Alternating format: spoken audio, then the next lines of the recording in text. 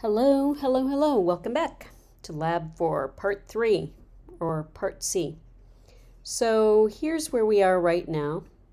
I'm working on the basic tags. It looks like this. And now I'd like to talk to you a little bit about the weight, the size, and the style of a font. We're going to add that to the H2 selector. So let's go in here. Here we are, right where we were before.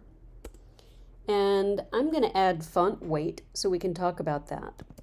Font weight, colon. So, oh look, I spelled weight wrong, so it's giving me color. Isn't that weird? Weight, colon. Still giving me color. Oh, because, look at this. I forgot the semicolon here. Got to watch out for that. Now let me type the colon again, and now we have some weights. So one of the things I want you to note is that we're working with an H2, which is by default bold. So we don't want to make it bold or even bolder because it's already bold. But what we might want to do is make it normal. So let's type a semicolon. Let's not forget that again. Do a save. And now you can see my H2s are no longer bold, which, to be honest with you, I think is a good choice. Right now, the headline chocolate cake really stands out.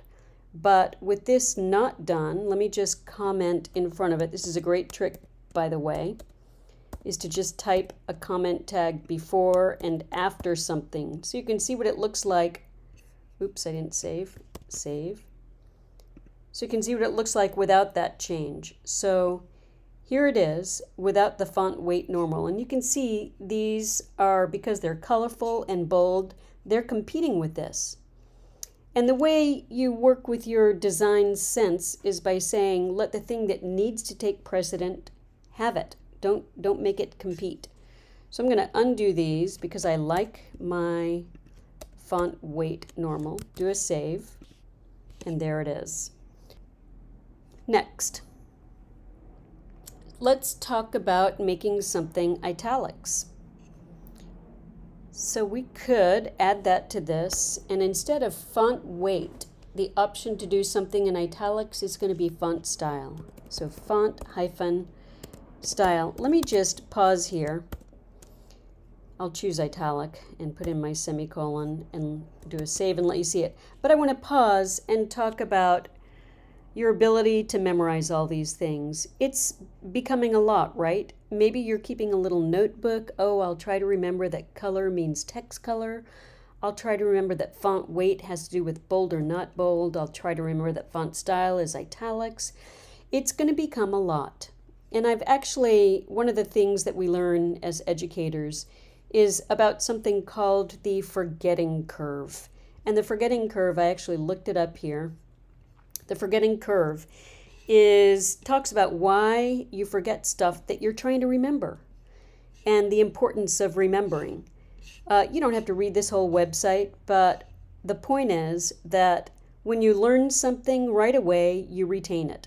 Like perhaps right now you remember it. If you want something italic, you'll use the font style property name. However, you might not remember it 10 minutes from now. And you might not remember it 15 minutes or 2 hours or 2 days. But what the forgetting curve explains is that memories, even though memories weaken over time, if you repeat them, so if you saw this have a little jag, a couple of little jags here, then the curve would flatten out.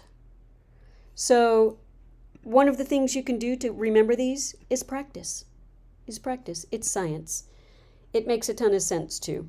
And the text default size is 16 point. So maybe I would like to add to my body tag a font size. Did I put a semicolon? Yes.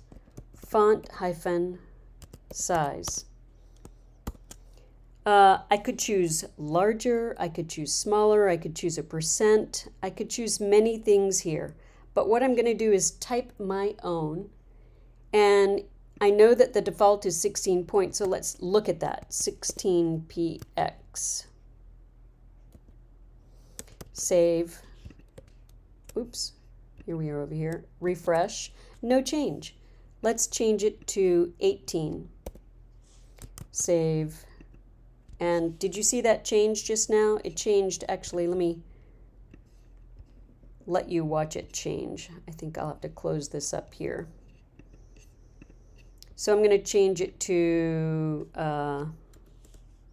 20.